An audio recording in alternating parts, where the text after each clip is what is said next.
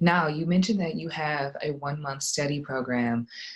Tell me how that works because, in my experience, people who start 1 month out usually don't score as high. And not saying that they can't, but I just know that because the exam is so time intensive, and like you mentioned, probably one of the more time intensive things that you've had to do up until that point, what does the 1 month schedule look like? And is it really possible? Tell us some more stories. Oh, that's a good question. So I was kind of conflicted about creating that because the thing is that as you said, it's not really enough time. And I would totally agree with that, what you were implying there. I recommend minimum 3 months, but ideally 5 to 6 months to reach your fullest potential on the exam, because it is worth devoting that amount of time given how important it is to the law school admission process.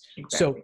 but that being said, some people, they only want to devote 1 month to it. They only can devote 1 month to it. And so if you were starting from scratch and only had 1 month, obviously you've got to put in a ton of time. You may not achieve your fullest potential, but basically it's kind of like my 3 month plan, but Mhm. compressed and removing some of the work because you can't do it all. But I Gotcha. would definitely not recommend trying to do it while you have other obligations. If you're doing it all in 1 month, I'd say you're not working, you're not in school, you're doing nothing but LSAT, but you also don't want to do too much and run the risk of burning out. But the framework is always the same. It's foundation, sections, exams.